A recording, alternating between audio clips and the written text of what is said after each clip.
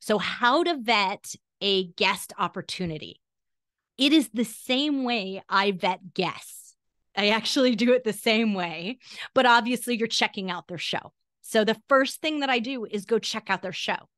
If they're not posting weekly or consistently, different if it's a brand new show. I have different criteria if it's brand new. But if they're not promoting consistently and publishing consistently weekly, I just say no. Like, it's just it. It's done. If it's an under 30-minute show, I say no, because that's not enough time to build that trust that we talked about, because you have to start all over again every time you do a show. It's now just a social media strategy. So if you do want it, if they claim that they're going to TikTok their 7-minute show, and they're going to TikTok all the clips or YouTube short the clips, that's maybe what you want it for, but it's not for a guest appearance, because it's not going to give you enough opportunity to do anything with long-term trust building. So that's my second criteria. Then the third thing is, has to match to what I want to accomplish.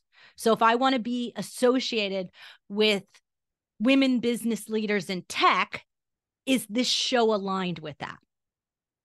So I want to make sure it's an audience match or a topic area match or an authority match for me, because I don't have a ton of time and I want to maximize the value I'm going to get out at the other side of it.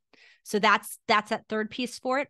Or if you're weak in a certain area, in other words, you need more Instagram visibility, and this person happens to do a really good job of promoting their show on Instagram, then agree to do the show, right? So like, if you're, whatever your missing pieces or your alignment is, that's what your third vetting piece would be.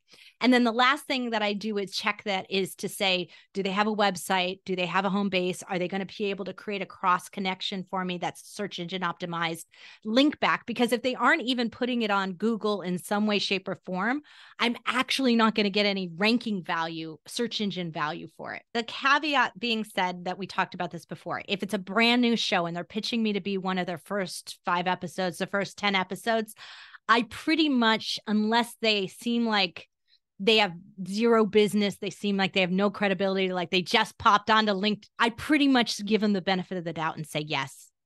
But that's because I do know that the first 10 episodes of any podcast are going to be the most listened to long term. So even if they only make it 10, mine's going to get listened to, and that's worth it to me.